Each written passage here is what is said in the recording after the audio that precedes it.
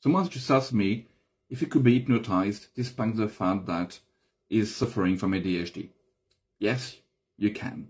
Actually, I do believe that I'm an undiagnosed ADHD sufferer and I can go into hypnosis just like that. So it's not a problem. The difference between hypnosis and meditation, for example, is that in hypnosis, while we try to get your attention to focus on something, we make use of your imagination, of your thoughts. You are very busy creating world in your own head. So all that hyperactivity, all that creativity that you have is being used in hypnosis. So ADHD people tend to go to hypnosis quite rapidly, actually. So it's not a problem whatsoever. And the thing is, with hypnosis, it's going to help you to deal with all those additional issues that you have because of your ADHD. Things such as anxiety, stress levels, low self-esteem, all of those things can be helped with hypnosis and hypnotherapy.